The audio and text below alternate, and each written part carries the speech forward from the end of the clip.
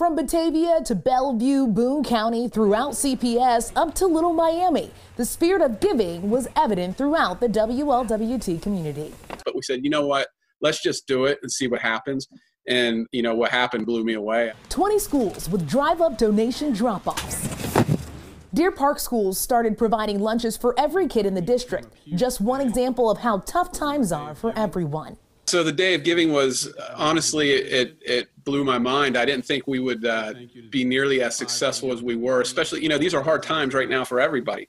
Deer Park Superintendent Jay Phillips says in just a matter of hours, lives were changed. Their site was among others that helped collect more than 20,000 food and hygiene donations. About $2,500 worth of goods, gift cards, cash, checks, things like that came in. So like I said, it was awesome. I did not expect that at all, especially for a one-day blitz, but it was great. Here at Little Miami, the Panther Backpack Program usually feeds 250 kids every weekend.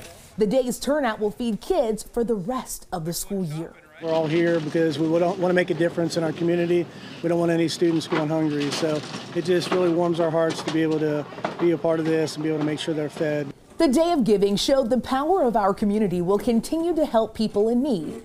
Everybody just steps up. Like I said, you set that bar and put that challenge out there and people rise to the occasion. It's a pretty cool thing to see. All of the money that was raised will go directly to our WLWT community families. Good job, guys. Alexis Rogers, WLWT News 5.